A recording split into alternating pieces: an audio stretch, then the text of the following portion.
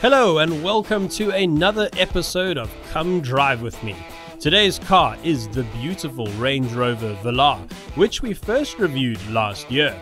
Not only is it quite good to look at, it has one of the best interiors available in any car on the road today.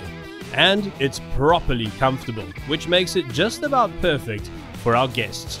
Range Rover sent us a diesel model and off we went to pick up legendary South African rock frontman Francois van Coke.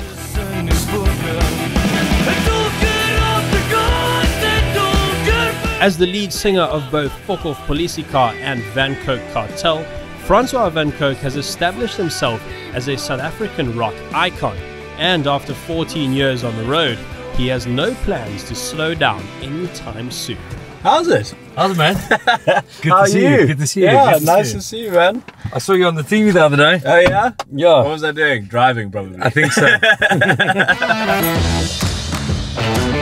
How much traveling do you do at the moment? How much touring are you Just doing? loads, eh? I'm always kind of on the road. January was kind of holiday because that's the time we're kind of the most chill. People are partied out, you know, after December's. So OppiKoppi is always very special for us. Like Nice. I've been there every year since 2004. Wow.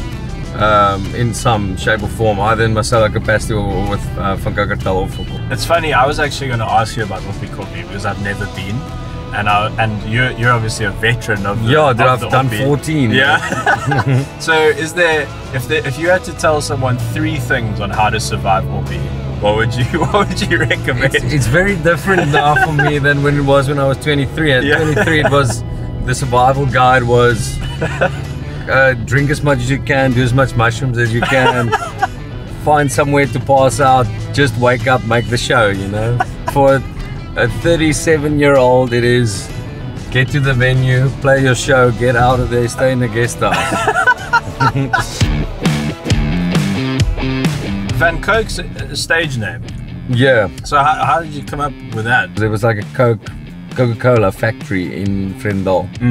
And they spoke about some guy called Van Coke, and we were like, oh, but from Coke. Okay. But we thought it's so funny if the guy's surname would have been Van Coke. So it became like the stupid running joke, you know, this guy's Van Coke, this guy Van Coke.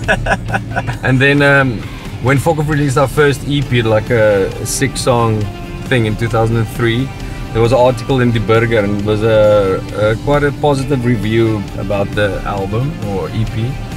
And but there was a big photo, and it said my full name at the bottom of the photo. And my dad is a Dutch Reformed minister.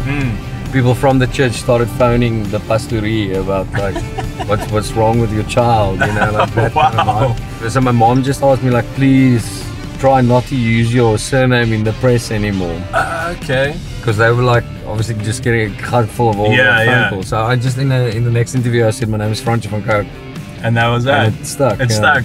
So your folks weren't trying to say like stop doing what you're doing. No. They just wanted a little tweak so that they could. Yeah, I think Be a bit of it was obviously a hectic thing for them.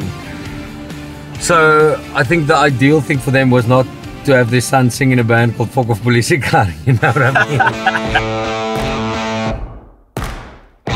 But the one gig I did watch you guys do, Wynand did some like insane, crazy karate kick and actually injured himself and played the rest of the gig on a chair. I remember that. That was with the Nudies.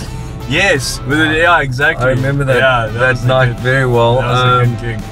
The Nudies are actually quite a big inspiration, I think, for us. Okay. So I remember when I told my mom I'm starting this Afrikaans band, she was like, "You're gonna have to be as big as the Springbok Nude Girls." Yo, no pressure. Yeah. But yeah, this is the new Velar, so these things go for about 1.2, 1.3 million. I need one in my life. Well, I couldn't give him the Velar, but the least I could do was hand over the wheel. So you say you drive a Ranger, the double cab. Yeah, version. yeah. I battle to understand why South Africans love bakkie so much. Like we are bakkie in this country. For me, I think like the practicality, you know, like because not every day, but from time to time I have to load an amp in somewhere, and Okay. you know, so Sure. so it helps with that, and like it just feels like you always find a use for it, you know. I have to take to the dump, there's a place to put the shit, you know what I mean? And lastly, in a topic very dear to my heart, I had to ask Francois about his very own beer, Fokofpolisiekar.